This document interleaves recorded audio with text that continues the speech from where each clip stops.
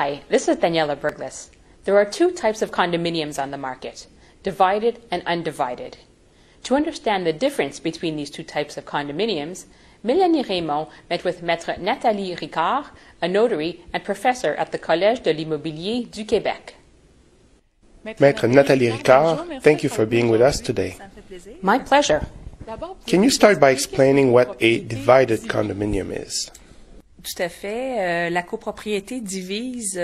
D'abord, lorsqu'on parle de copropriété, on parle de plusieurs personnes. First of all, when we talk about condominiums, we are referring to many people who hold a right of ownership on the same building. And in a divided condominium, the building has been subject to a division, a legal division.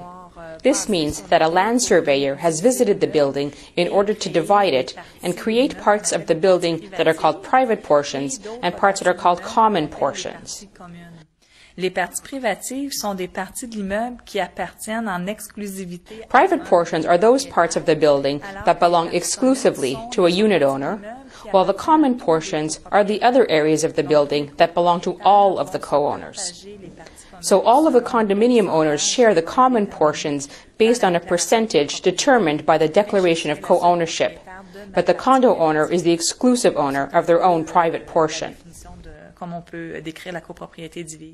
And can you now explain what an undivided condominium is?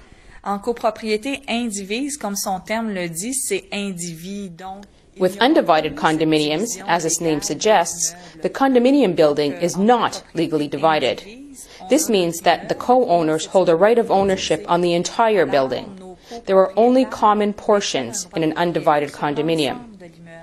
Il n'y a que des parties communes dans une copropriété indivise.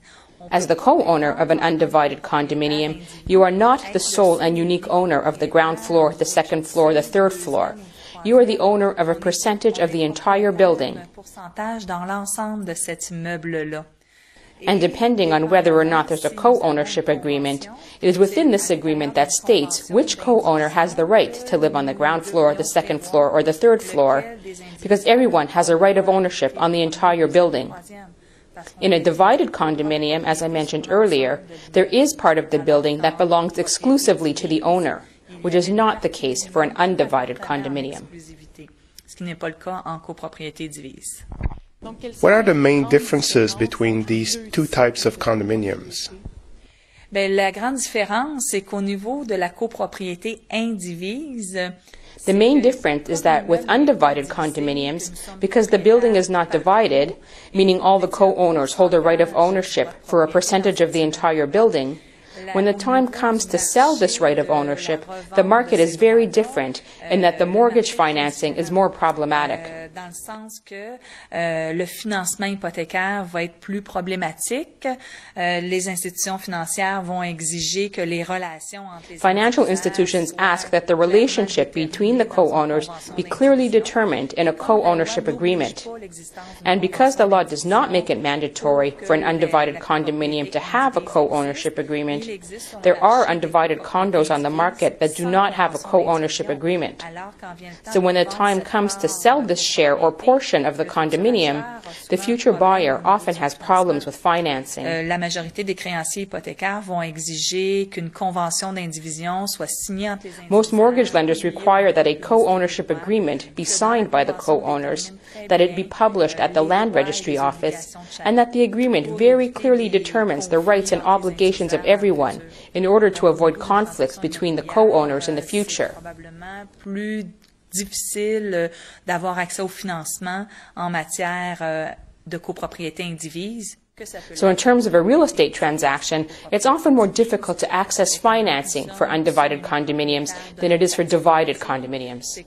With a divided condominium, because you are the only owner of your private portion, it's like having three neighboring buildings. When one of the neighbors decides to sell or refinance their property, it has no impact on the other neighbors. So if I'm the owner of the condo that's located on the ground floor and I wanted to sell it or refinance it, this will be of no concern to the owners of the condominiums located on the other levels.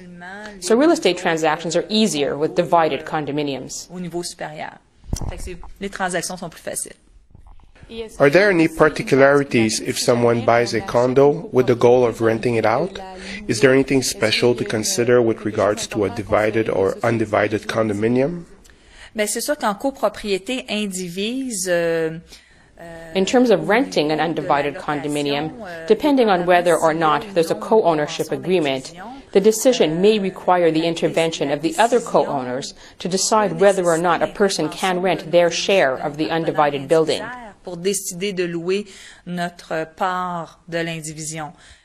You have to look at the circumstances and whether or not there's a co-ownership agreement that allows co-owners to do it by themselves or according to the rules of the Civil Code, which requires the intervention of the other co-owners to simply sign the lease. Alors qu'en copropriété divise, But with a divided condominium, because I'm the sole owner of my private portion, I'm free to rent out this private portion.